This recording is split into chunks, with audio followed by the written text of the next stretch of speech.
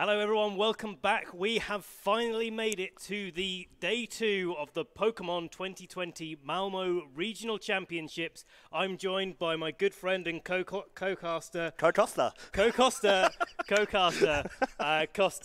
We're going to jump straight into the top 8 bracket though. Yes. Going to waste no time. Let's get this day 2 underway. Have a quick look at who's made it to the final day 2 standings in that single elimination bracket, and then we'll get straight into the match. Indeed.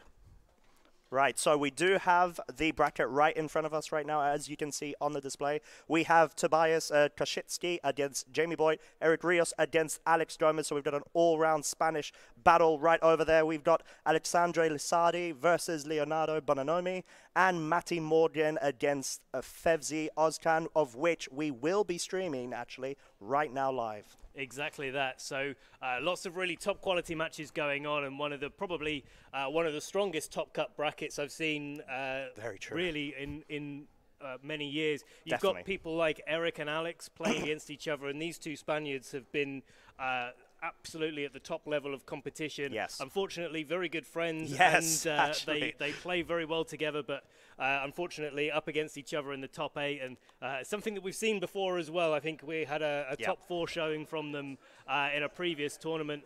Tobias being first seed, of course, making it that all-important 8-0 in day 1. Something that's so hard to actually accomplish every single time. Absolutely, Yeah. and Jamie Boyd managing to squeak his way in with an X2 record as well. So fantastic play from both of these players. Looking forward to showcasing one of them in the top 4 matches in the next round. Definitely. And Leonardo, who we saw yesterday, up against Alexandre, who not somebody that we've seen too regularly in the top cut streams, but going to be good to see who makes it towards that top 4, and we'll be able to showcase a little bit later on today. Definitely. And finally, we do have the streamed feature match that we did just mention right before. Mattie Morgan versus Fevzi Ôzkan coming right up.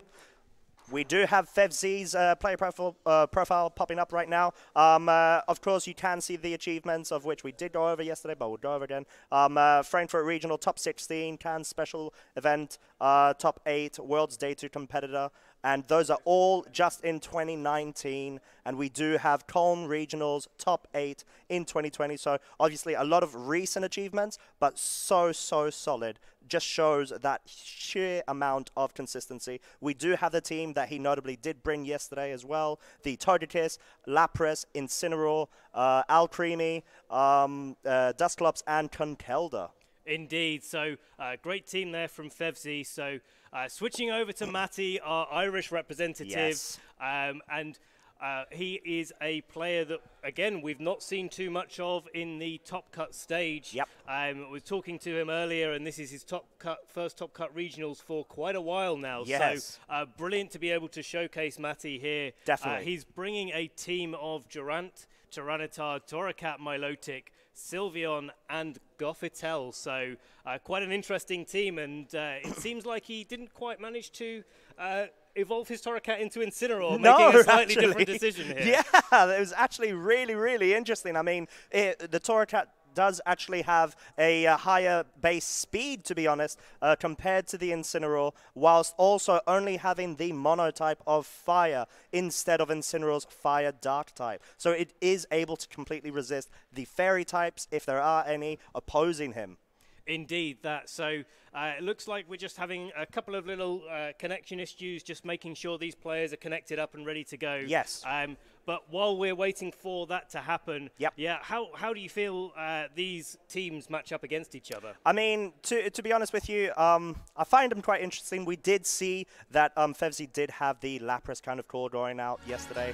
He's a bit more tankier, as we can see in the actual team preview popping up right now.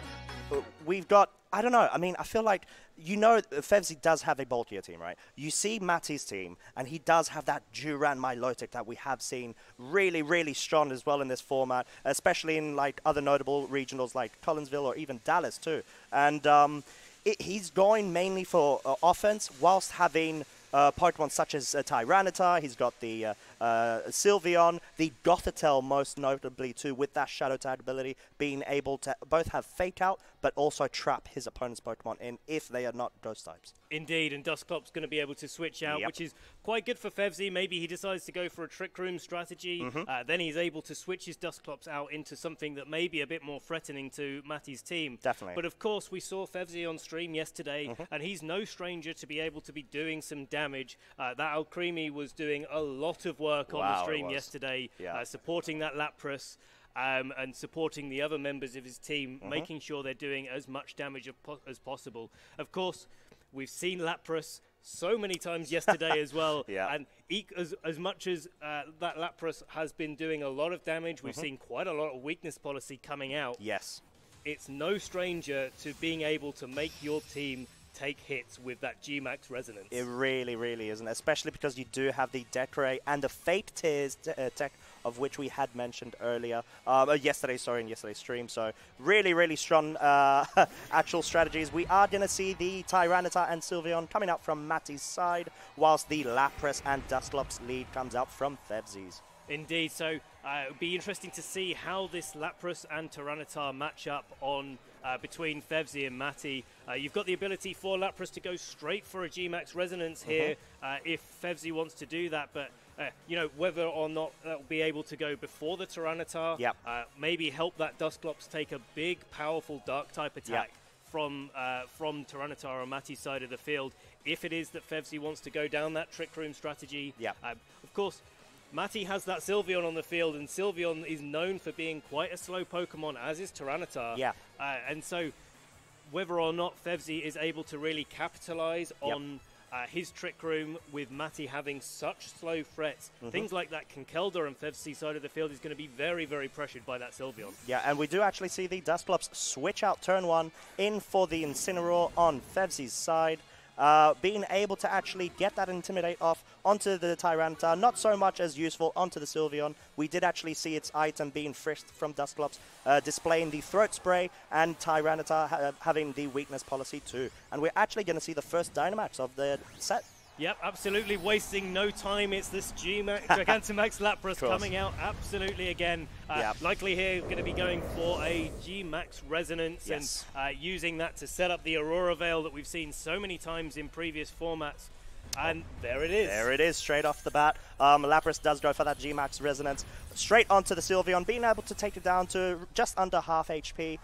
Through a critical hit, of course. I was going to say, Sylveon's quite bulky on the specially defensive side, so that was a big hit.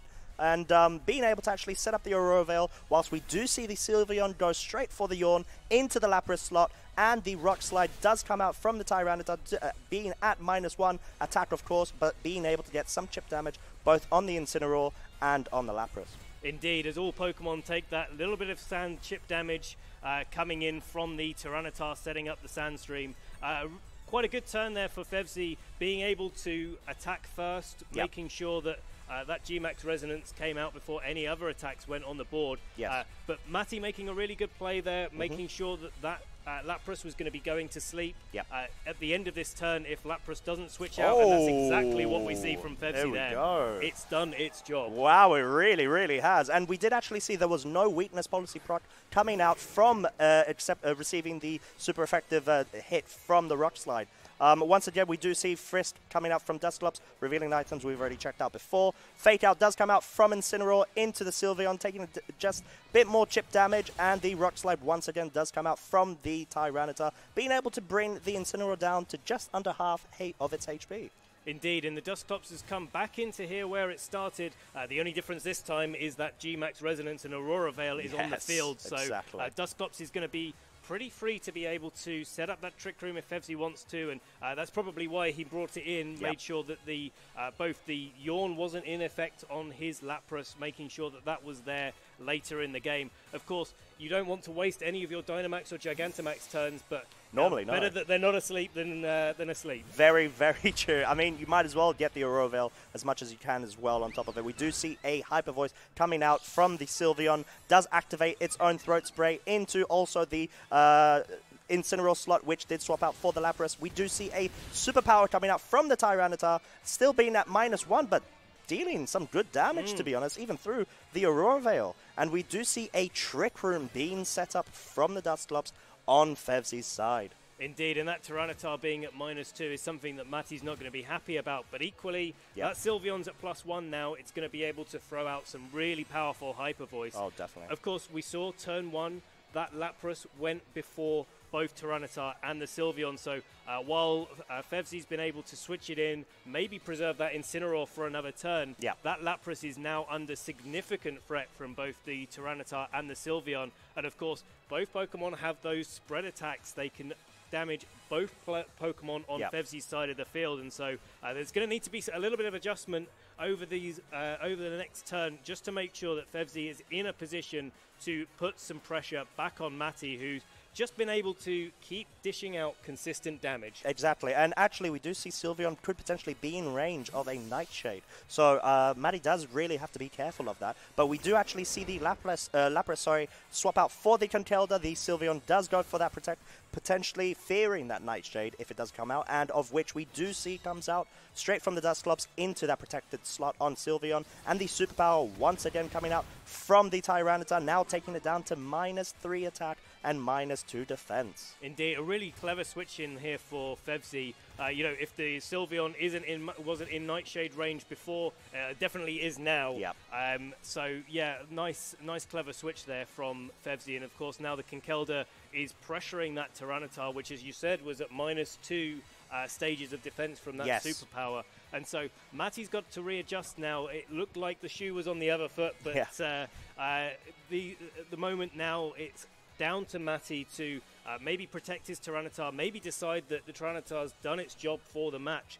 Potentially the Sylveon's done its job for the match. We'll have to see what Mattie decides is important going through for the last few turns of Trick Room, and making sure that if he can get to the end of Trick Room, he's got enough resources left to push through the rest of Fevzi's team. Yeah, definitely, because, I mean, we do see that there is a potential for both Pokemon to go down right now in this turn, just like you correctly mentioned. And we do actually see the Tyranitar switching out for the Gothitelle on Mattie's side, with the Sylveon going for a quick attack onto the Conkeldurr, just wanting to get some vital chip damage as much as possible onto it before it does go down to this Nightshade coming out from Fevzi's Dusclops. So now Mattie down 1 Pokemon, remaining 3, and a Drain Punch coming out from from Conkeldurr into the Gothitelle slot, being able to get some HP damage whilst dishing out some chip damage as well. We do actually see the Life Orb on top of that from the Conkeldurr, as we did correctly mention on yesterday's stream. Indeed, and good play there by Mattie. If you're going to let the Sylveon go down, you might as well get the last little bit of value out of it. So, yeah, great play there. Durant coming in for Mattie, and with 2 turns of Trick Room left, you've got to be thinking, how is this going to be matching up? I'm not sure if we saw from Fevzi's side of the field where the Dusclops had access to that Will-O-Wisp yesterday, but if that's the case, then Mattie's got to be quite worried that his Durant's going to be stopped from doing all of the damage it wants to do. Of course, we're in a position where Fevzi's used his Gigantamax already. Mattie was able to capitalize on the Yawn pressure there and stop it from happening, but Mattie is yet to Dynamax. And Durant is exactly the Pokemon. If you're going to Dynamax something on Mattie's team, it's definitely Durant that you want to be Dynamaxing, and we've seen how much damage that does to opposing Pokemon. And talking about Dynamaxing, we actually do see it come out from Mattie's side, only a few turns into the game, not a bit of worries, but correctly, strategically placed. So, Durant does Dynamax, gain that Dynamax form of which it can dish out loads and loads of damage. So the question will be now, what does Gothitelle do? Does it try to go for Fake Out onto Conkeldurr? It doesn't. No Fake Out comes out. We do see Pain Split coming out from Dusclops, sharing its pain with Gothitelle, whilst we do see Drain Punch coming out, being able to take the Gothitelle down to nearly 1/4's worth of HP, and being able to recover some HP back, obviously losing some once again to the Life Orb Recoil. A Match Steel Spike coming out from the Durant straight into the Dusclops slot, being able to take it down to just under 50 HP whilst raising its defense and Gothitelle's as well on Mattie's side. The big question here is Gothitelle sets up the Trick Room. There we go. Well, there we go. There we go. We're no longer in Trick Room. Two No turns longer. left of Trick Room, no That's longer. So great play there by Mattie. And Fevzi obviously was reading that may be a complete threat and doubling down into the Gothitelle, but didn't quite have the firepower to deal enough damage. And of course, now Dusclops has taken all of that additional chip damage from the Max Steel Spike. Likely that another Max Steel Spike is going to be able to pick up the knockout on Dusclops, further raise the defense of both Gothitelle and Durant, and make Kinkeldor not really able to do all too much damage to both Pokemon. Of course, Fevzi still does have that Incineroar in the back. It could be a very potential switch in here. So Mattie's got to decide whether he wants to make the read that Dusclops is going to switch out into Incineroar, or maybe go for something like a Max Quake, which is something that we've seen from Durant previously. As we see, Dusclops does switch out. Has Mattie made the read here? Is this Incineroar going to go down on the switch in? This could be really big. We do see the Incineroar coming in, being able to get an Intimidate off onto the Dusclops most notably. And what does the Dusclops do? It does go for the Max Steel Spike. It doesn't go for the Max Quake. It went more for the safer option, but oh my lord, what was that? Was that a crit? That was a crit! That had to be a critical hit. Oh my god. Wow. Who needs coverage anyway when Durant's doing things like that, and now Mattie's been able to remove that Incineroar from the field, and the biggest threat to Durant in this game. Yeah, well, I mean, it is also accompanied with its Life Orb, further boosting its damage. We do see a Psychic coming out from the Gothitelle into the Kinkeldor slot, being able to get some good notable chip damage onto it. The Kinkeldor does retaliate, at least it tries, with the Thunder Punch, isn't able to actually pick up the knockout onto that Gothitelle. Yeah, not only a knockout from the Max Steel Spike there, the critical hit, you've got another stage of raised defense on Mattie's side of the field. Now, this Intimidate could be quite significant now. The Dusclops didn't quite... was just about in range of the Max Steel Spike before. It doesn't look like it is again, so Mattie's going to have to double down into this Dusclops to make sure he picks up the KO. Hopefully he's identified that and he'll follow it through, but of course, you know, you never know whether it's just a Conkeldor that wants to be taken down by Mattie, and just make sure that that's off the field as the main threat to Tyranitar on Mattie's side. Very true, and we did see actually, due to Dusclops' Frisk, the Cassib Berry being on the Gothitelle, it could actually be able to pick up the knockout onto Dusclops if it does have Helping Hand, but we do see the Dusclops return back to its Pokeball in favor of the Lapras, and we do see a Helping Hand coming out from the Gothitelle into the Durant, hoping to try to pick up that Dusclops.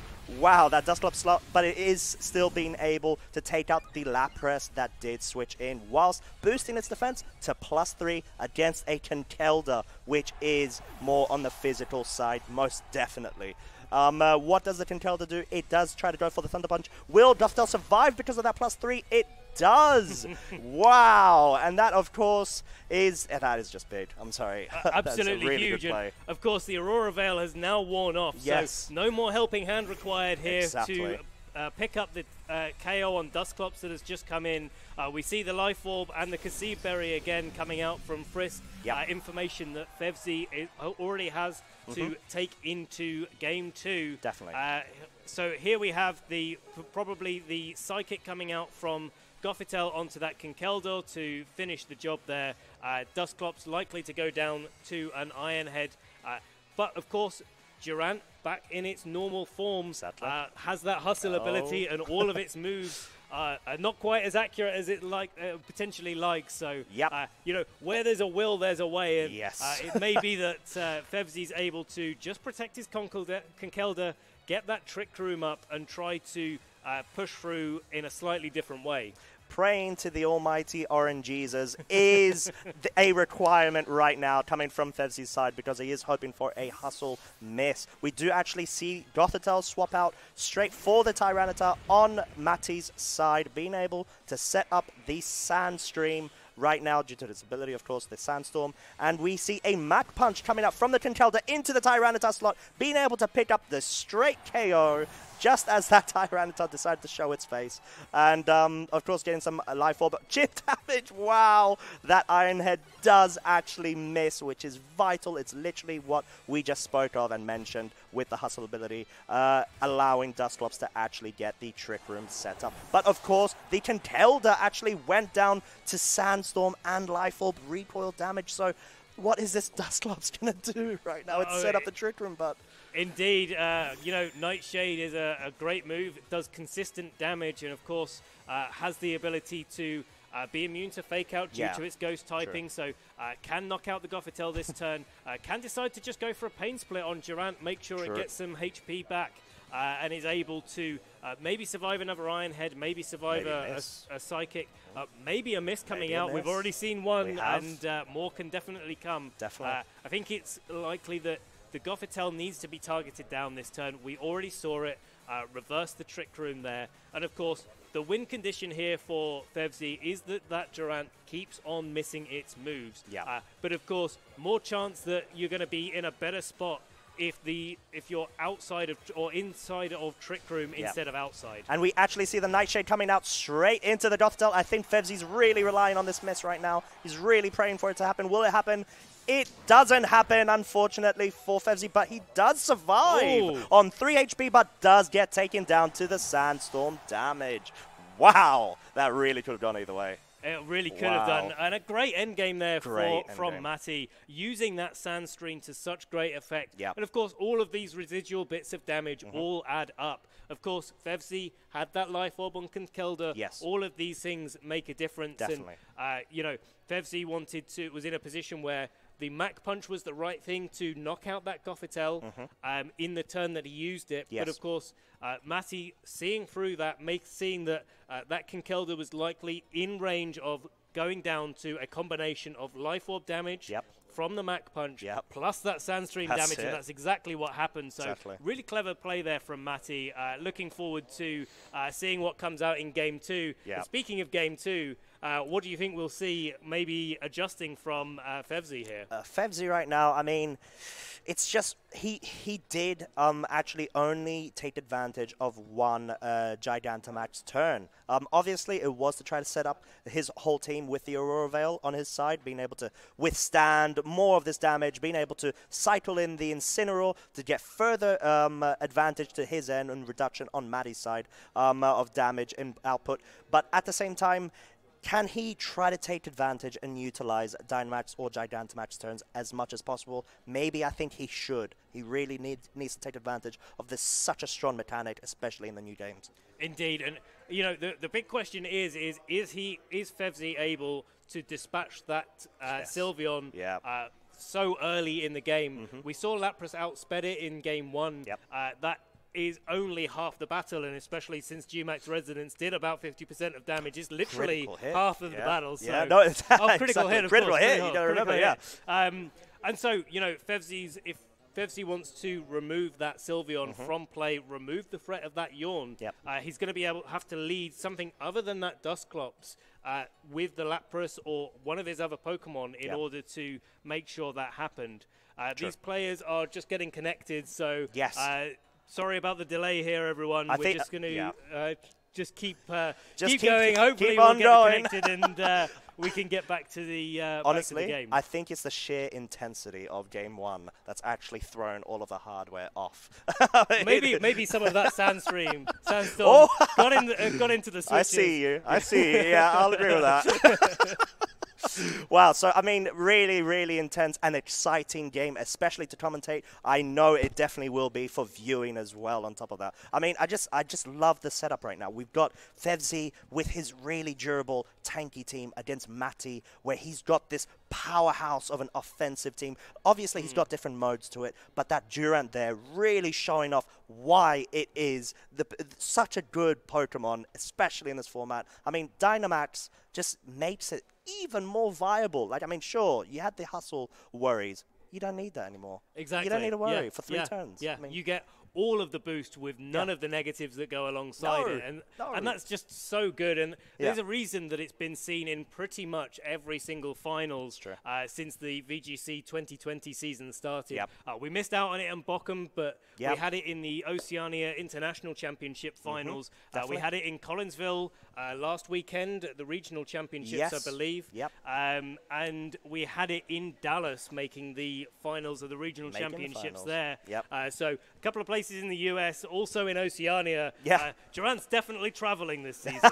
That's for sure. It's a little ant, but it's got a lot of power. I mean, and it's got a lot of travel mileage as well. But I mean, that was a bad one. I know it was a bad one. I tried. I did try, but it's okay. You got to deal with it. You know, and this is the great thing about going into the VGC 2020 format, and especially since we've moved on from Series 2 to Series 3.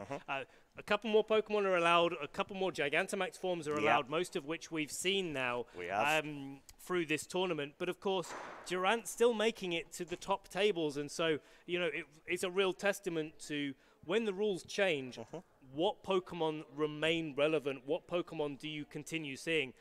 A Pokemon that we had in Bochum that we haven't seen today at all, or sorry, yesterday at all, is Mudsdale. That is very that true. Made it to the finals very and even clinched the win in Series 2, but I don't think I've spoken to anybody that's even seen or used it in this tournament this weekend. I'll actually agree with you. I mean, because we have seen like maybe a few Grimmsnarls as well, where Mudsdale does really like being paired up with Grimmsnarl. Maybe it has that own tempo, self-swagger kind of strategy too. But Mudsdale has different ways it could go about its business, because it does have that AV, makes it super durable.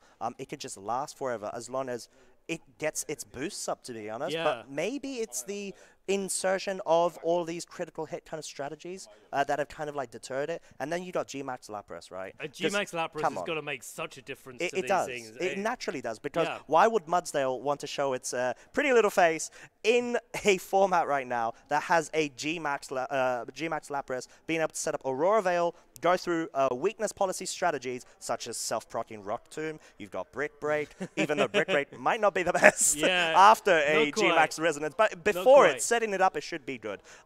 So understandably, I think Mudsdale's a bit scared to come out, especially at this time of the format. Lapras has just been rocking this format, I think. This event, should I say, so far with usage stats. It has indeed. And, you know, one of the things it has access to is Body Press. And Body Press is one of the new moves that we've seen all over VGC 2020 so far. I haven't seen too much of it this weekend. And again, you know, slightly surprising given that the G-Max Resonance from Gigantamax Lapras, which has been so common, you know, that's the sort of thing that you want to be using, those strong fighting type attacks, the strong electric type attacks.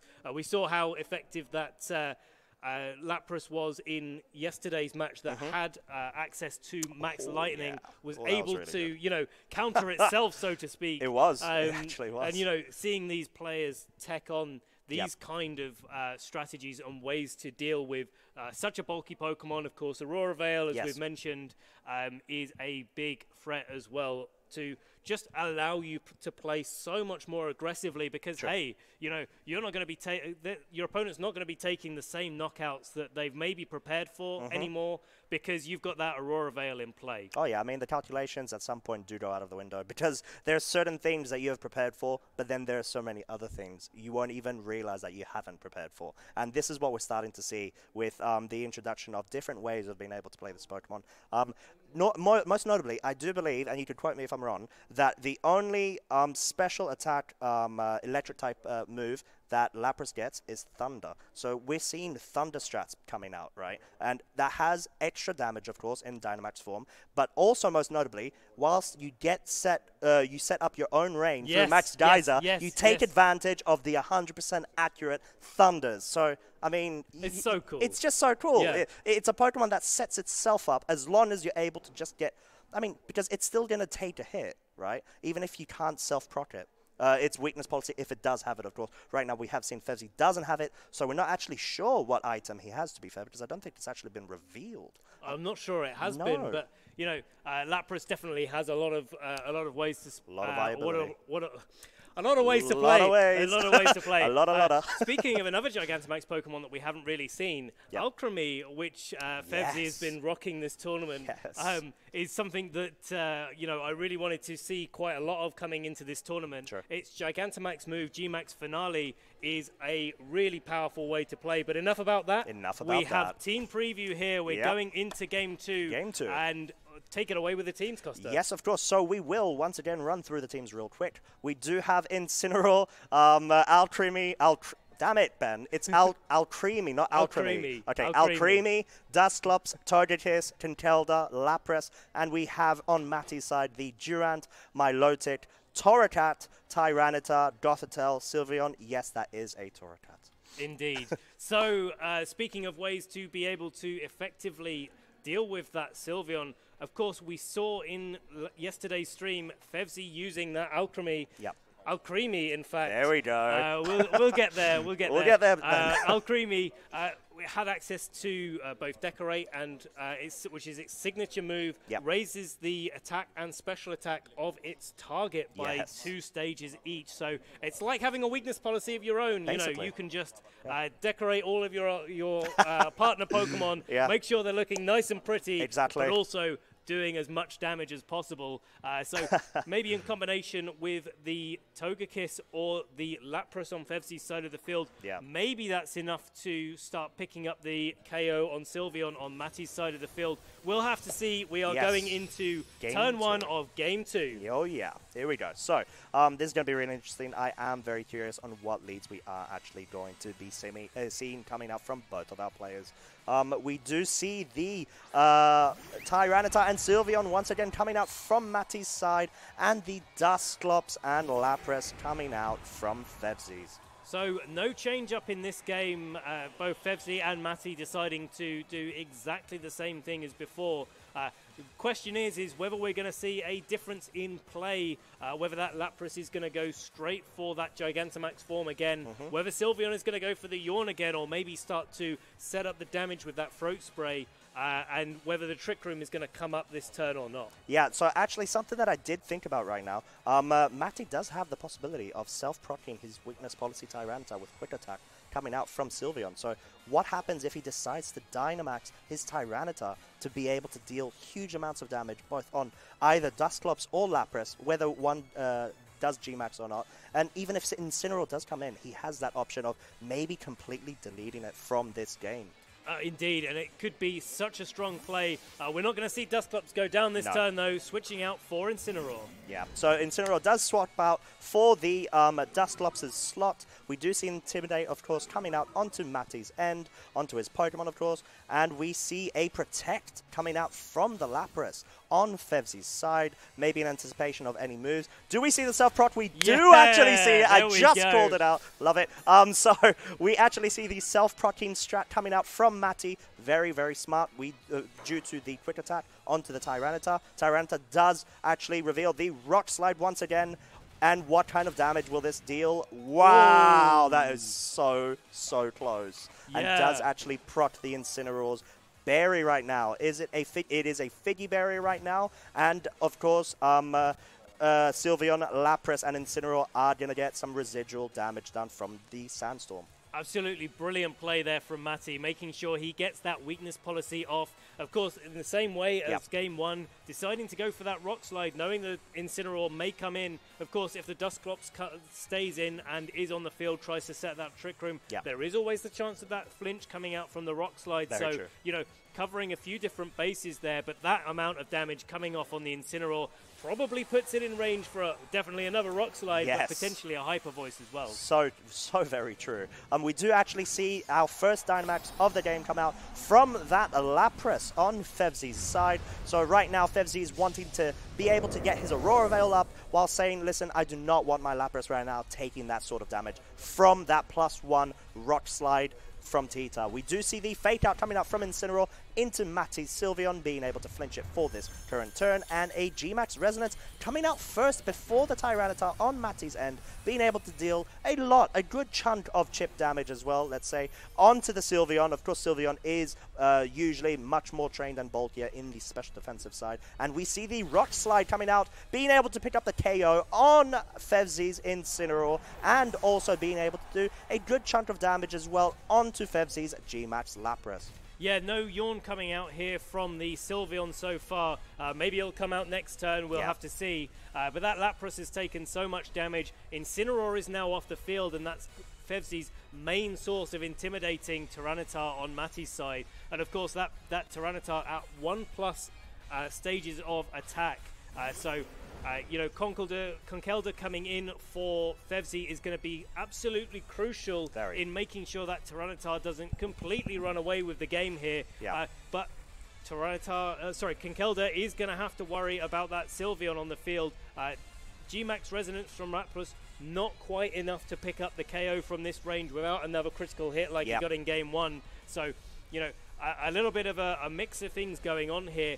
It may be that Mattie decides that he wants that Tyranitar to be preserved in the same way, maybe use it in the same way that he did last game and make sure that Sand is consistently on the field, chipping away at Fevzi's team and making sure that they're constantly lowering their health. Exactly. So we do actually see the Tyranitar, do come out from from Mattie's end for the Gothitelle, and being able to exert potential fake out options for the next turn. We do see a Detect coming out from Conkeldurr on Fevzi's side, and a G-Max Geyser from the Lapras into Sylveon, being able to pick up the KO and also reset. Wow, with another critical hit. Of course it was a critical hit.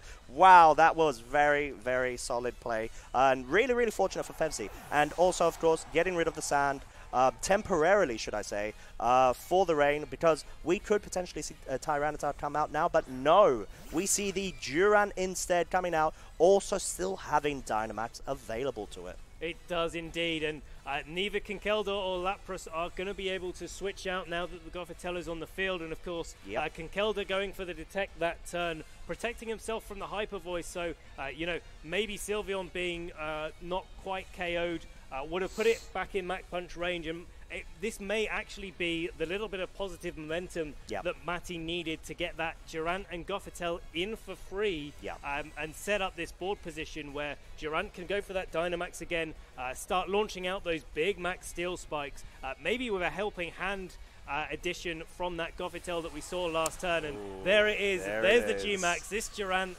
is going to be going into its Dynamax form here.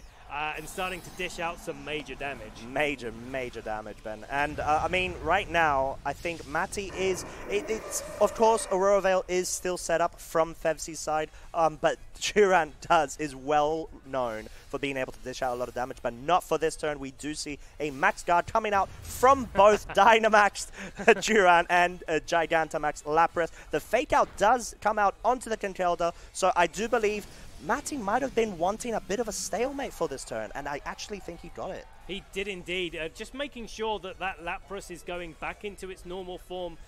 Quite key that Lapras goes down in this game, of course, for Mattie to win the game. But the biggest target here that I see is that Conkeldurr for Mattie. So, you know, how is Fevzi able to protect it?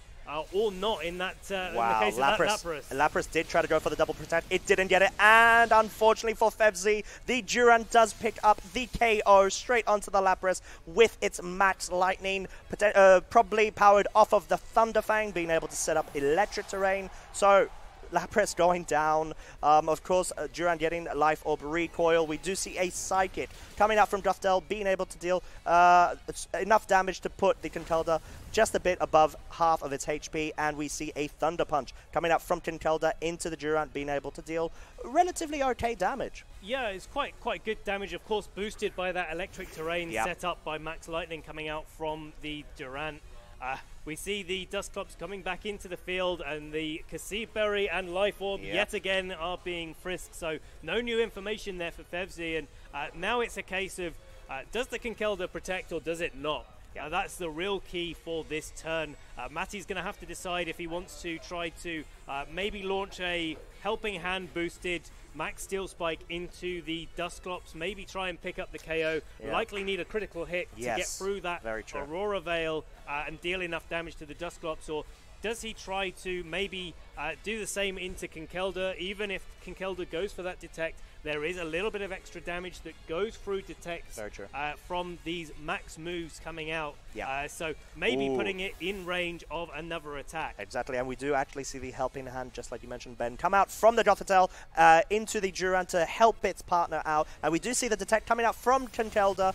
Does this max steel spike go into Kinkelder? Yes, it does. Wow, it actually deals around roughly 50 HP. That's a lot of damage, even through Protect, to be honest, whilst also increasing its defense and Gothitelle's, most importantly, because right now, the main threat coming out from Fevzi's side is this Kinkelder, but we actually see a Nightshade come out from Dusclops into Durant, not even trying to set up its Trick Room, potentially fearing Gothitelle.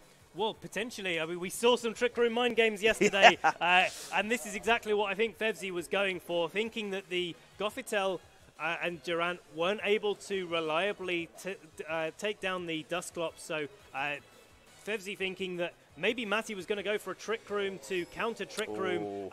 Unfortunately, didn't get it off. No, and we actually see the double detect come out from Kinkelder successfully, and an Iron Head hit into the Durant, being able to chip away Dusclops' HP, just a bit more. Psychic does come out into the Gothitelle, but into the Kinkelder's second detect, whilst Dusclops does get the Trick Room off. Indeed, so a great turn there for Fevzi, absolutely playing to his outs there, making sure that that Kinkelder lasts into Trick Room and is able to maybe get a Drain Punch off. Of course, there is the option for Dusclops to go for a side Pain Split in this turn, so maybe giving away some of the HP that it's got already might be able to recover a little bit more than Drain Punch, but of course, you know, the time is ticking away, and that Durant is something that Fevzi is going to really want to remove from the field. Very true. We did actually see Fevzi opt for the side Pain Split yesterday as well, which was a very, very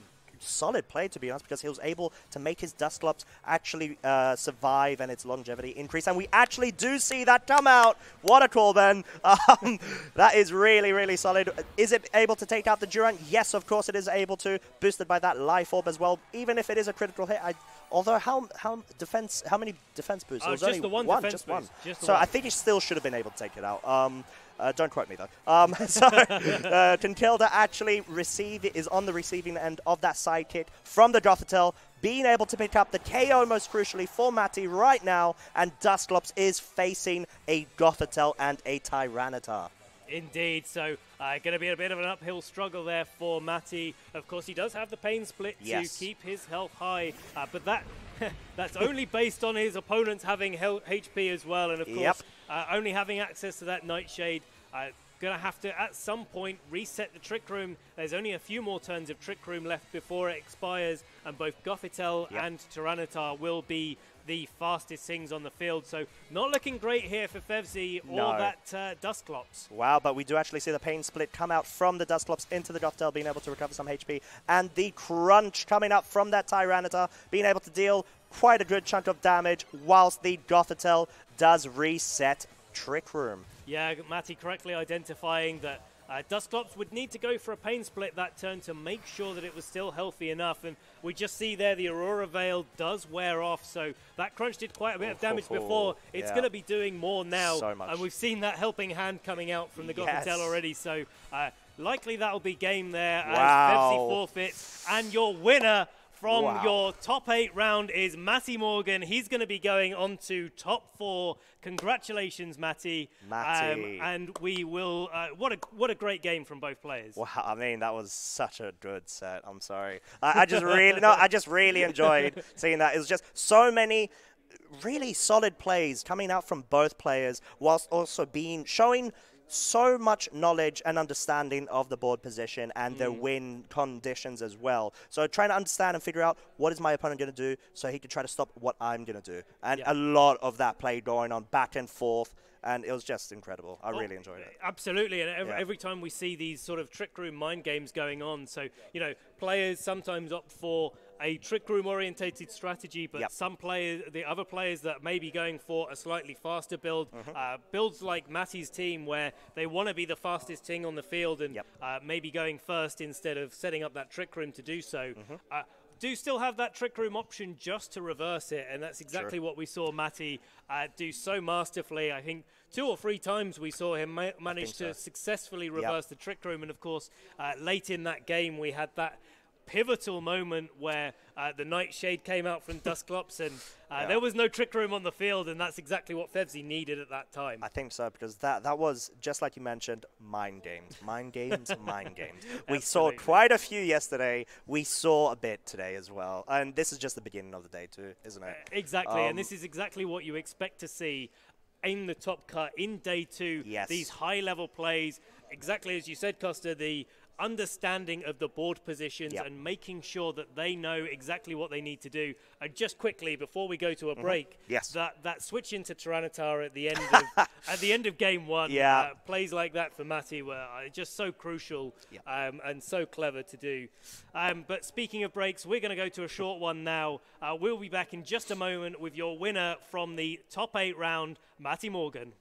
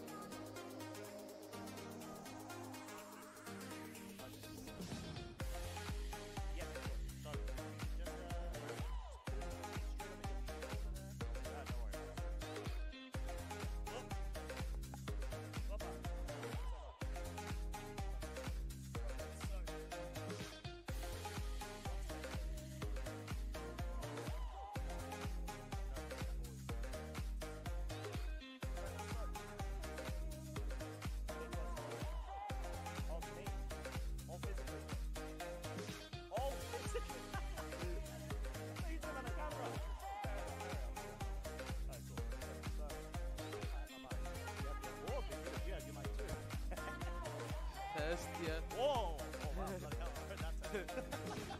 All right, perfect. So, countdown whenever you're ready. Perfect. Okay.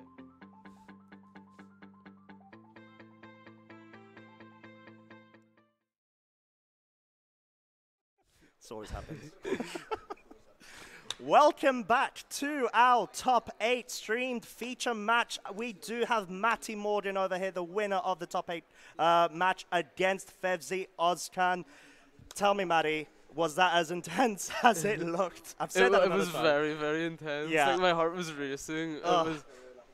It was really tough. Yeah. Like when I went home, I fought like it was really hard. I was happy to cut my first regional, and like I was like, anything else is a bonus. Ah, that's so solid. I mean, and the way that you've been able to do it too. Like, I mean, that set honestly was just there's a lot of strategy and board position and understanding going on in that. So, like, I mean, how do you feel like it went matchup wise? Maybe like with the strategy. What was your general strategy about it? Okay, so yesterday we played in round 8, and he 2-0'd me. Yeah. Oh wow, did you? Yeah. Okay, fair enough. Wow, fair play. So you're able to actually learn from that. It was like I led Durant Lapras or Durant Goffetel into his Dustclaps Lapras. I was gonna say you know Lapras too. Yeah, and like his Dynamax sort of beat mine out because he would set up Veil and then he'd be too bulky. Yeah. So when I went home, I realized I need to preserve my Dynamax for when he's a bit weakened, and then I can clean up with Durant. Fair enough. So you actually put some good thought into it, because I mean, quite good that you were able to go against him yesterday, though, wasn't it? I mean, because he is a really good player on top of it as well. So you were able to find out a solid strategy, make like work on it a bit last night too, and go into today fresh, saying, okay, well, just going to try to stick to my plan. I kind of formulated what I should kind of do and all that. But solid showing. So, I mean, is there like one moment or like one strategic moment you think that really helped you during the set? Like maybe like push momentum into your side, or was it solid throughout? Turn 1 went pretty well in both games. Yep.